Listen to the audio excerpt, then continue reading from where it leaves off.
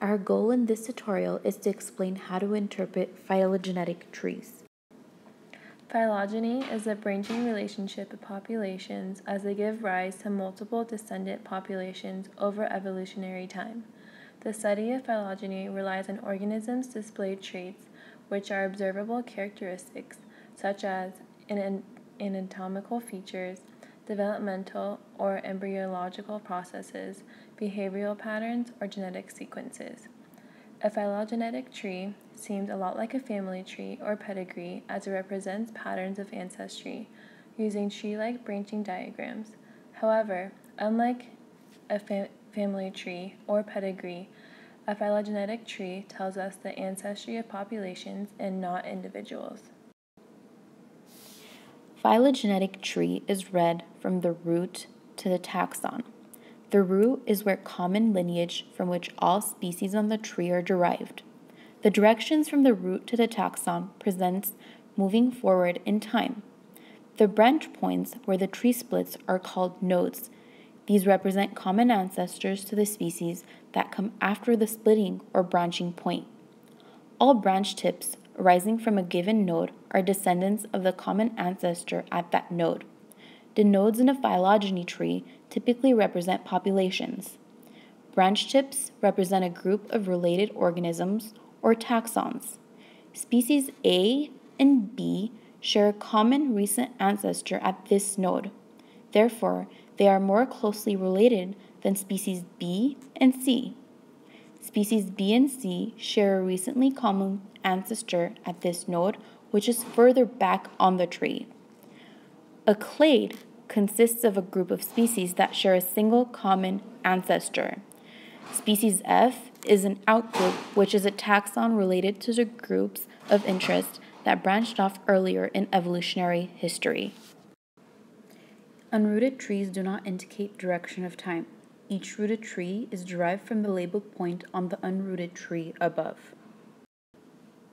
Whether a phylogeny is represented as a tree or ladder, one can rotate at any node or any combination of nodes without changing the structure of the tree.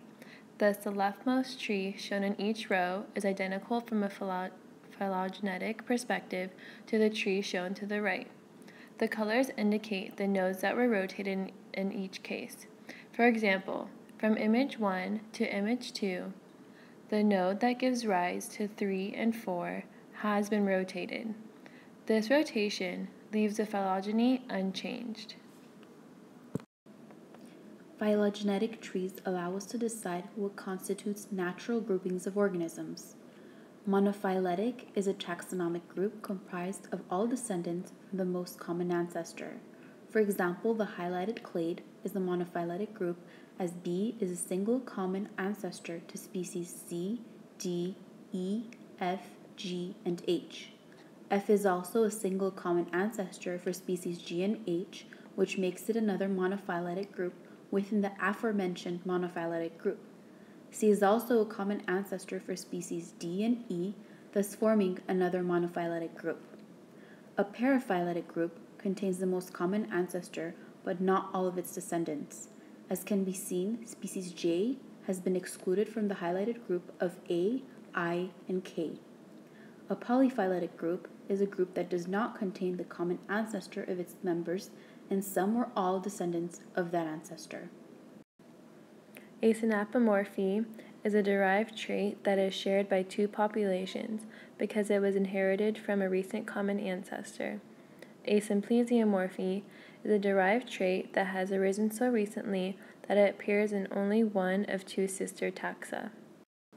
In this phylogenetic tree, the trait vertebral column is a synapomorphy of all the species from lamprey to leopard, as it is a shared derived trait inherited from a recent common ancestor.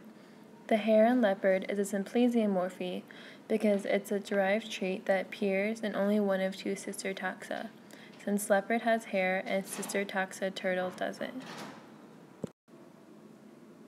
Now, as practice for yourself, identify the different aspects of the phylogenetic tree that was discussed in this video. Thank you.